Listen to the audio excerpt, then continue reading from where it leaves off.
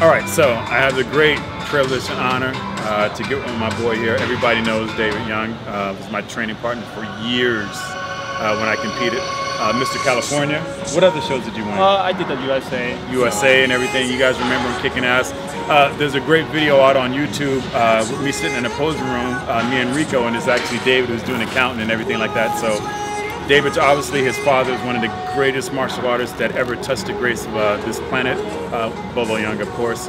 So David has always been a tremendous martial artist. He's really taken this game to a whole different level now. So you guys follow him on his Instagram, which is a lot of great new techniques and everything he's bringing to the table. Also, he's getting huge in the movies and everything like that. So we're just going to kind of do some different things that he's going to kind of teach me and go over. I use a lot of this for my cardio movement and stuff like that, but it's also to keep the mind sharp. So David, what are you going to try to tell me today? I'm going to show flex today is a few combination. I was developed different type of number that we're going to perform.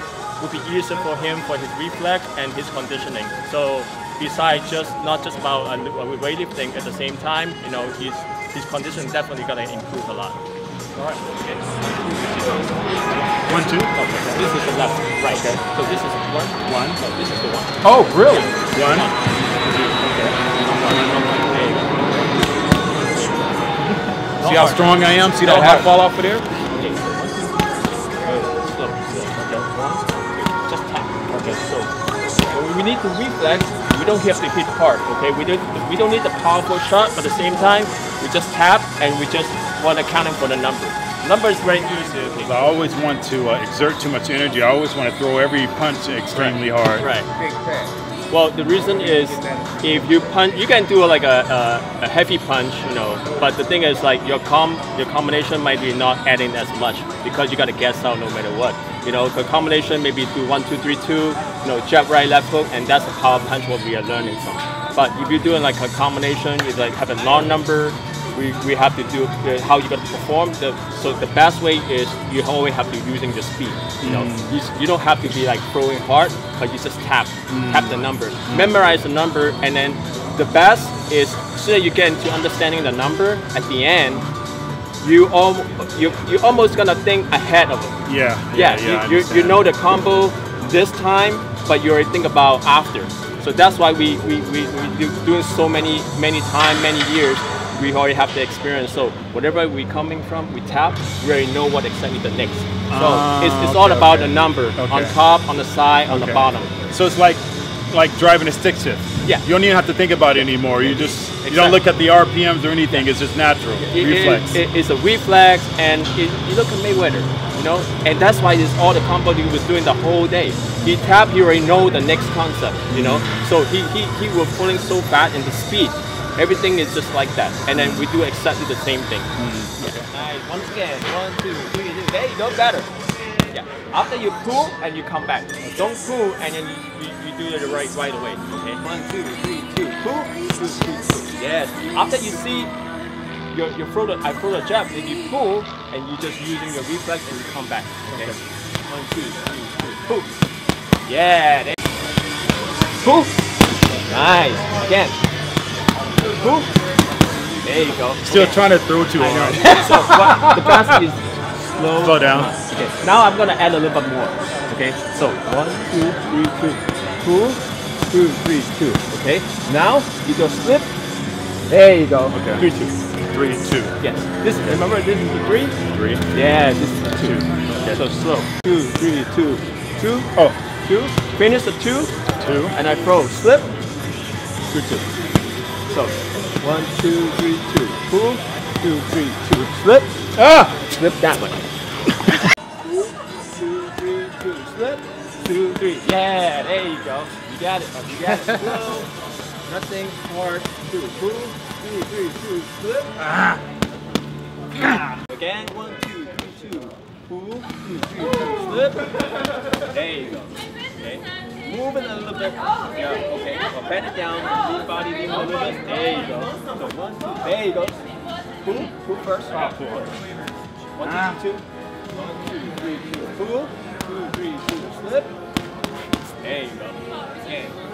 2, 3, 2. Pull. Slip. So what I do is make it easier for everyone. What I do is right before you're about to pull, a little bit more head. So pull, slip. Yeah, there you go. He's getting all excited and happy. I'm like, yeah, I am. Yeah. But I mean, it just makes you feel better. You have more control that you think if anything can happen, you can take care of yourself. You're just more relaxed. Yeah. So we get used to it, and then we can. It's just like dancing, you know. It's a rhythm. Yeah, it's a rhythm. You move, I move. Yeah. I push, you push. Okay, so you were 17 when I first came there, right? Right. Were you aware of the iconic figure who your dad was at that time? Did you fully grasp who this man was? Yeah, but the thing is, the way I feel is different. You know, I don't treat anybody differently. You know, I know that's his job. You know, I know he got a lot of attention every day. People like always like asking for autograph and take a photo, or right. When you walk down the street, there's like 100 people. Then people wanna turn around, want to shake his hand. Yeah. But to me, it's just like. That. Yeah, it's like kind of like my kids. My daughter Pearl, when somebody asks for an autograph or take a picture with, she goes, "Oh my gosh!" I was like embarrassed. I'm like, really? So so let's fast forward. Okay. You moved to the United States. I remember Bolo giving me a call and say, "Hey, listen, my son's gonna move to the United States. Will you help him out? You take care of him." Your English wasn't that great, right? Mm-hmm. Right. And then when I first arrived in Los Angeles, and I called him. I called you a couple of times. Yeah. And I remember that I didn't know that the time is different between here and in Hong Kong. Yeah. So you sleep pretty early. So every time I call you, you're in the bed. And that's like, you know what? I figured out, if I call you, I'm gonna show up at the gym. So that's how I start, going to the gym and see, make sure that he still recognize me, and because I talked to him several times in Hong Kong.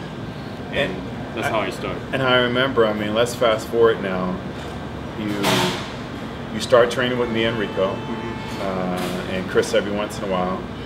And I remember Rico, we were like, man, this dude got like heart. He got like fire, right? You would challenge us, everything we tried to do, you would do and everything like that. And then you start growing like a weed, and we picked a show for you in California. And this guy goes and just cleans everybody clock, middleweight, right? Middleweight. So he won the middleweight Mr. California, and it was just amazing. And the funny thing about David, which a lot of people don't know, is he's a freaking comedian, and he's an excellent poser. So this jackoff would do, he would imitate all of our poses, and everyone on stage, he would mimic us. He would do certain poses I would do, he would do certain poses Kevin would do, he'd do a certain poses that Sean would do perfectly, and that was his style and everything. But we knew that he was mimicking us, and he was excellent at it. Really, really great poser. I remember those days. What was driving you? Because I knew you were extremely driven. You wanted to learn. You'd always was full of questions. And your English got excellent, which I'm always dumbfounded, on how people can speak our language damn near better than we can. So this guy comes here, very little English and everything. He's by himself. His family hadn't even moved. We'll get to that later on. And Bolo moved him and his entire family down here. What drove you then? And were you scared coming to big United States from leaving Hong Kong? No, because I don't think I'm scared, because to me this is a dream. My dream has come true. Especially I train, all you guys. I think you guys like the best in the world. It's like you, Rico, every one of you, and share the knowledge, nutrition, training. I think that I'm very fortunate.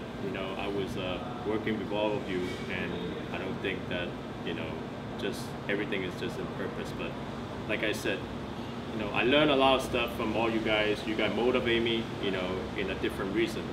Motivation is not just about you showing it, but at the same time, it's an energy. It's a positive energy, because what we do is like we have the same pack. We know what we want. And that time I want to try to turn pro. And if you push hard, I push harder. So I think we give and take every one of us. Right. So it's such a different. Let me ask you a question that I know is true about me. I was a very different person then. I was kind of aggressive, maybe a little arrogant, full of myself. And I talked to everybody, Dexter, everybody from back in those times. Unfortunately, Rico too, and they like, man, you were hard to be around, bro. You know what I mean? Did I come across was I like that with you, with my arrogance and just cocky? Well, I think that everyone will have a different attitude. I mean, I'm the same way. The way I was when I was doing. You were training, pretty arrogant. He wasn't he? He was pretty arrogant. With his I walk. just. No, you know what? I don't talk a lot.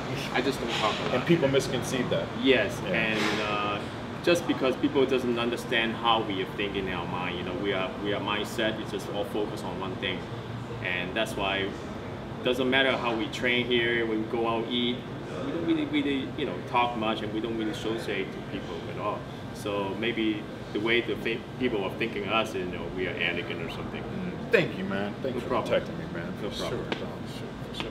Now, I remember I moved from the Venice area, and I moved out. Your family, Bolo, and everybody had moved out here and everything, and I stayed probably, maybe you guys moved like maybe 10 miles, maybe 5 miles from where I was living. Yeah, I always said like. How about, weird is that? How crazy is that? Like right? a half an hour away from from what we live. So that's why.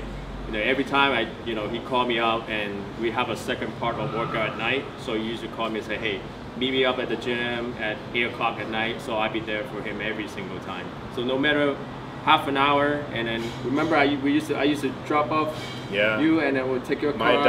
My diet. I would be so extremely tired, like I've been lately, and actually I'm really careful now because I'm scared of crashing my car. Or banking my rims, but I would be so exhausted. I would call David up and like, okay, we're in training this time, so he would drive all the way to my house, park his car in my driveway, and then take one of my cars and we would go in training. He would drive for me because I just had no energy, and I would just barely get through the workout. He'd help me. We'd get back to the car. He'd drive back home, and it's late at night, probably, I don't know, 11 o'clock or something at night. Make sure I got in the house and everything, get in this car and drive back home. We do that every night. I mean, again, I've said this to you privately, but I just thank you for all that time that you helped. Thank you. You're a huge part of that. I remember, we can talk about this. I remember we were at the gym. One time, I won't say the name of the gym. Okay.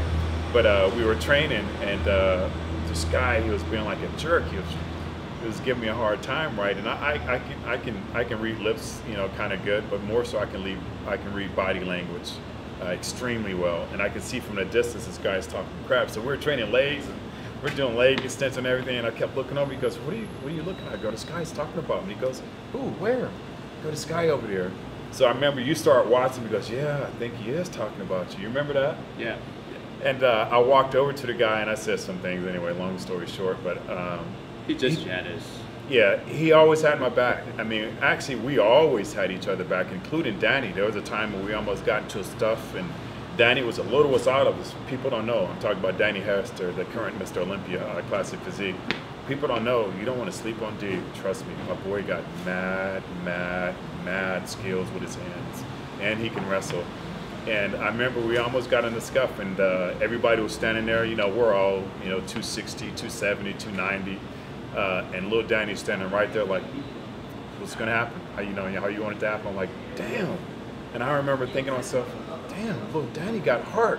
But, David had heart too. It was almost like a family back then, man. It's a true freaking brotherhood. It was nothing that we wouldn't do for each other. Right.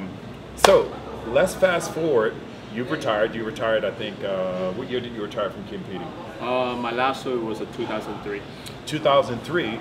You've always been in martial arts like myself. Right. So how did you get back involved in martial arts, and what spawned you into doing that? And you took the martial arts from a different level of when you got into bodybuilding. You went really supreme into it, mental, the whole lifestyle, the understanding, the yin and the yang of everything.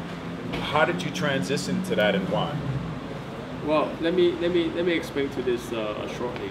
I trained martial arts since I was like about 5 years old. I remember seeing pictures with Pops holding his hand up and you throwing kicks and everything like that. Yeah. My dad, he's just pushing me really hard to the level, you know. But like I said, during the time I train, and I have to start doing bodybuilding because of his competition. Okay. So I have to figure it out when I still continue for martial art or bodybuilding. If I do both, you know, it's very hard to focus on one thing. Sure. So I decided to take almost like 8 to 10 years and do my bodybuilding. You know, that's doing my career, competing. But after that, my last show, I realized that my body was breakdown. You know, having certain type of my knee and my back damage. Because this idiot would pour, you know, 3, 4, 5 plates on there and just would bounce off the ground, boing, boing, and I'd be like, and he'd sit there afterwards. He goes, "Geez, my knees." Next set, boing, boing, and I'm like, "Oh my God!" But David had some sick legs. You guys need to look him up on YouTube. Look up some of his old videos. And one of the great videos that are currently out right now with me in a posing room practicing my posing is Rico sitting there, and it's David. He's actually the guy that's doing a count for me and everything like that. But my boy had a sick physique. We called him 3 knees back in the days. Had some sick quads on him. But go ahead, Dave. This is my favorite body part is my legs anyway. But after all, you know, I have so much injury, and I realized that, you know, should I still continue or not? So I decided, you know, to stop for a while and see if my body can heal. It took me over a year to heal, and suddenly I dropped a lot of weight. It's over like 45 pounds. But then one day, I have a friend of mine, he asked me, "Hey, you want to do some boxing?" So he would taught me how to box a little bit, and I realized that my body was completely like dropping weight, and my condition start changing. And I noticed that because if I still continue bodybuilding, and my body will be able to move fast, you know, as what I'm gonna try to do in martial art. So I decided, you know, to transform my body. So it took me 3 years. 3 years. You know, 3 years to decide, you know, what type of body physique I'm looking for and what type of training. And especially I think that time when it was just YouTube videos just starting, you know, it's not a long time ago, like 2004, 2005, 2006. Yeah. And my dad used to told me about Bruce Lee, you know, how good he was. And I never seen, you know, all type of video from the 70s until one day I saw his one finger pull up, and I realized it, push up, right? One finger push up. Yeah. And I thought, you know what? If he can do it, I can do it. So I thought, you know, that another way to challenge myself. So I started making a plan. So it took me another year to make this plan to say, you know what, I'm gonna train just to do this. Wow. And that's how I started. Wow. So from there, I mean, it's really skyrocketed for you. You've done different parts of the movie. You're working on a private industry movie right now. Tell us a little bit about that. Right. Right now, I'll be working on this project. It's called Bond of Justice. It's talk about. The movie is talking about a few assassins. I'm one of the assassins. You're an assassin? And yes, yeah. It sounds like a bad guy, but it was a good person who helping the poor people. Oh, okay. To you know, to take care of the business. So you wasn't like Pops. Pops straight down just beat people down. No, he just killing, and then he don't care. You know, you don't even say goodbye. No. But the way what we did is the story is very interesting. You know, we end up we like a team. You know, we get down, and at the same time we help people out. It sounds like a message to other people, but no matter what, it's like I'm still playing a bad guy anyway. At the end of the day, you're playing a bad guy. Yeah. Where tell us your YouTube page, where people can follow you, get clips of your training, because you have a special training. I've seen you training a number of different people. Hence, the reason why we're going to be releasing a video a little bit later of me actually training Mitch with gloves. I mean, he has a different type of system that he uses. I've seen him train with a number of different people on YouTube, and it's almost like a dance. It's like a choreography of a dance and movement and everything like that. And you guys are going to be able to see me doing some training with David with that. So it's almost like the student has become the teacher, and he's helping me do that. So I'm going to utilize that in some of my preparation for getting in shape, because I don't do traditional cardio. And later on, we're going to release some videos of me actually kicking and training with him. So the journey is continuing. So again, what's your YouTube page? I mean, Yes. your Instagram page. My Instagram page is 2 Bolo Jr.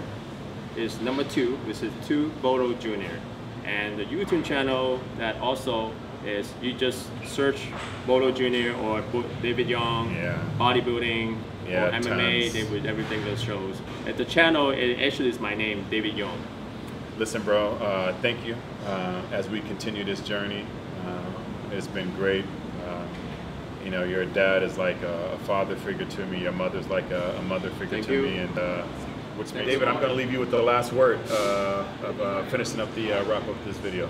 Well, of course, thanks. I appreciate everything that what he's been done to me, and of course, without him, and I won't be able to competing and would get to the level. But like I said, thank you so much, Flex. You are like my brother. Yeah. You and Rico. Yeah, definitely. And but one more thing that you probably don't know about, and I really want to tell you, is I still have the video in the 1993. Really? From when I came? You were guest posting in Hong Kong. Really? You know, oh my gosh, we got to get that and release it. After you guest post, and actually my dad was walk up on the stage, and he said, he would said in Cantonese, okay? He said, "I'm gonna sponsor with my friend. If you win the Mr. Olympia, Yeah, I remember. I'm gonna sponsor you." Yeah, I remember. And that footage, I still have it. I remember it. And I made a deal with your dad. I never got a chance to do it, but Pops had a wicked Rollie. I mean, we called it a Rocky Rollie. It's a Rolex that I just studded with diamonds and jewelries, and I used to always stare at his Rollie. So our deal was, he goes, "Okay, win the Olympia, and I'll let you have it." Obviously, he still has his Rollie and everything like that, but I remember that, man, we got to get that footage and release Yes, it. But again, definitely. thank you so much. Stay tuned for more.